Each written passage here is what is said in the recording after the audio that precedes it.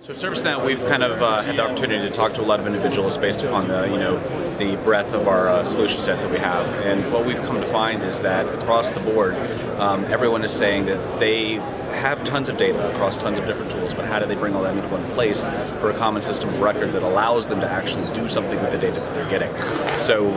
with what we've developed on top of the platform, we now have the ability to bring in all of the data in one place, one common system record, and actually act upon it. And then from a cybersecurity perspective, be able to actually have a response plan and taskers that go off to the right teams in order to make sure that we're reducing our attack vector.